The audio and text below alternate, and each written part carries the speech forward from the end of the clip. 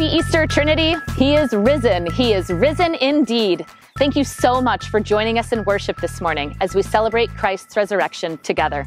Before we get our service underway, I want to remind anyone who might be joining us for the first, second, or even 10th time that there are several ways to connect with us here on staff. You can check them out right here.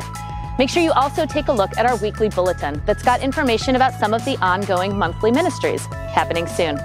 And don't forget that our one-stop shop for anything you might need at Trinity is located at the link online. Okay, everyone, we've got some worshiping to do today, so let's keep moving. Since it's Resurrection Sunday and we have a lot of you here with us, I wanted to take just a little bit to let you know some of our exciting events that are coming up over the next few months.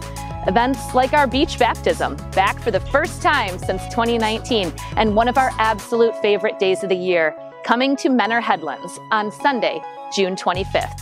Following closely after that is our Kids Vacation Bible School program on June 26th through the 29th for kids entering kindergarten through entering 5th grade.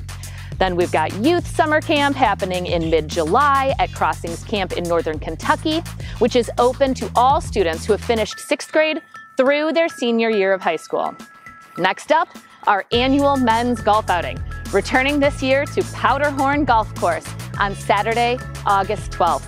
And finally, we can't forget to mention the 6th annual Heart and Home 5K and 1 mile fun run to benefit Hannah's Home, coming to Trinity on October 7th. Registration options for all of these events will be available over the next few weeks at the link online. So mark your calendars now, and we'll share more information soon. And that's this week and beyond at Trinity. Thanks so much for being with us today, and let's get Sunday started.